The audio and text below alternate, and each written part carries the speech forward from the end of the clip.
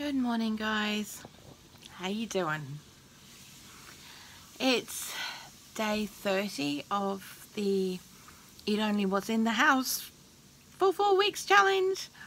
And yesterday I didn't do any videos. Today I'm only doing this one. Because I can't cook right now. My left arm doesn't want to work. I'm sounding pretty chipper, but I'm really not. I have a lot of painkillers in my system and I will be seeing the doctor this afternoon, but it does feel like I may have ripped my bicep or something. Equally not fun. Yay. I can't move. I need to itch in my nose and I can't get my arm up. So Tanny has been cooking this morning. Yay! Let me show you.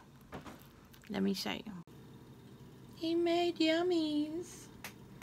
Lots and lots of yummies. He made mushrooms. Sorry, I can't get my words out. I blame the painkillers. Black pudding and bacon and sausages and baguette. Yum. So yes, bless him. He's cooked this morning, and yeah, I will get back into doing videos as soon as I possibly can. I'm really sorry I wasn't able to complete this cat challenge, but life happens and stuff happens, and then there's nothing that you can do about that, unfortunately.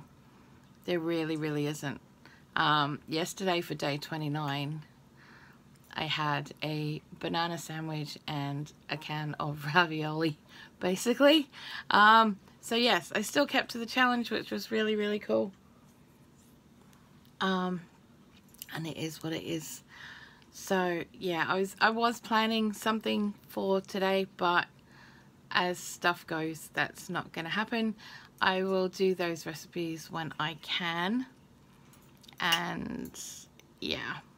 So I'm hoping that this isn't going to last very long, that this isn't going to be something that's going to go on for weeks and weeks and weeks. I'm kind of hoping that this is just going to fix itself overnight. Ta-da!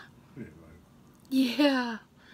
But we'll just see how it goes. Anywho, I will see you guys later. Take care of each other. Look after yourselves. And yeah. Have a good one. Bye.